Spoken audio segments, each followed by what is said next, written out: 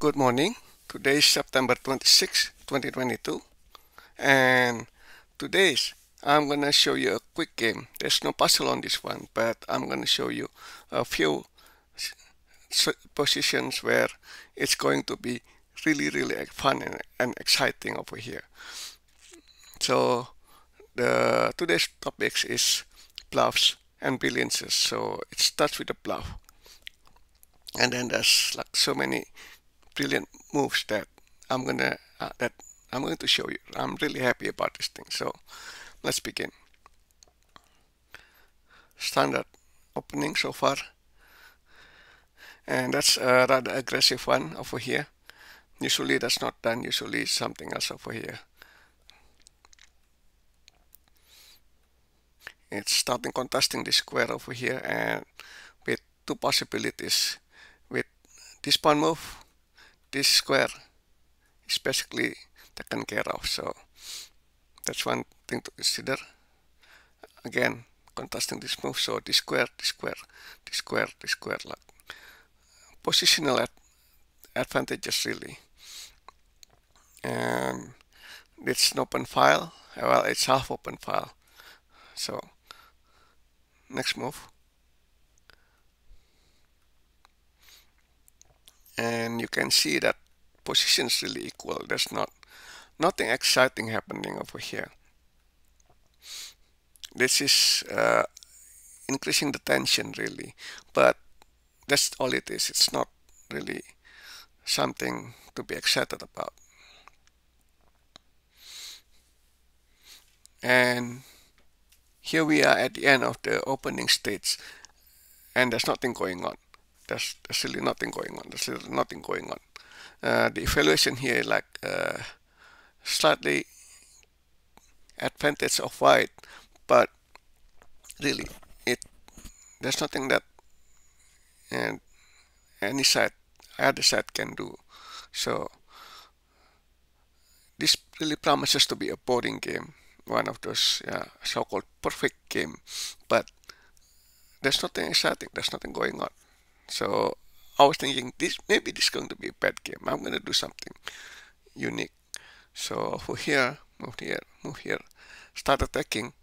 Yes, of course it went back and start here. Now this is, I guess, typical of me putting the pawns up to the opponent king. So that's very typical of me. That's easing up the pressure. That's basically just guarding up the pawn with a bonus point that maybe I can put a rook here and attack there. But this is like far in the future.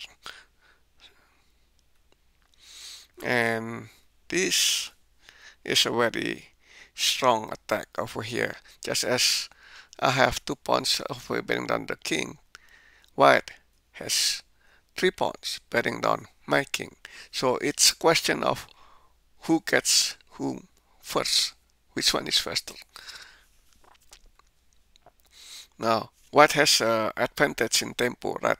White moves first, so I know I need to do something drastic over here. So just get to it, and of course that's the thing, same thing, and that's neutralized. I mean, basically white has neutralized my attack. And this is a very interesting over here. Like if you look back at over here at position 18, I'm starting to attack. I know that this is pretty much useless attack, right? I mean, I know what can defend this attack, and there's nothing I can do about it, which is why when it gets to this point, what is attacking, and my attack has petered out to nothing basically. Boom. And you can look at evaluation here, that's +4 for advantage white. Basically white can just, take the rook over here, and that be it. Because really I'm not meeting white over here. Now if the knight is not here and this pawn is over here, that's a different story, but it's not. So so this is a bluff, the big bluff. and yes, white took the bluff, and now suddenly position has been neutralized. Any advantage white has is gone. So this is what the position over here. This pawn is unguarded, so you can have bishop here, attack that, or maybe you can have a queen over there and attack that. So this is my weak point. On the other hand, this is going to have some really exciting life, pretty soon after that. So this is move 22 over here. Of course, white attacks, and this is move 23. The knight is start attacking over here, basically trying to take away as many squares as possible, from the king to escape. So try to take as many squares away from avenue of escape. Next move. And this is one move over here, and then take that, and I will be in trouble. Check. And you have to do that, right? Well, no, you don't have to do that. You can just move the king here. So you can just move the king here. So what am I gonna do? Not much. I mean, it's not like I can take the bishop. I'm not gonna do that. If I go there, you can go here, go there. Now, if the king move anywhere here or here, the rook will go here and take the queen. But is that so bad? Let's say over here, go over there and take the queen, and suddenly, I have one queen versus two rooks, and I have knight and bishop. So it's not that big of a deal over here.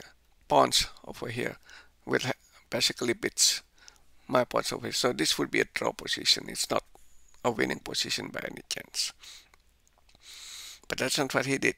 He moved this way over here, and so I just took this one over here, and black resign, and white resign, because like I said, it's point up here.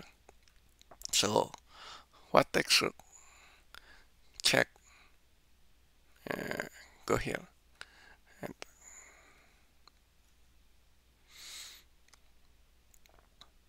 and I have one queen versus two rook, and also have this thing over here. So suddenly I have a good advantage over there. So big advantage. The valuation here is like 66 to my favor. So that's what it is. A bluff, attack, rook sacrifice, and boom.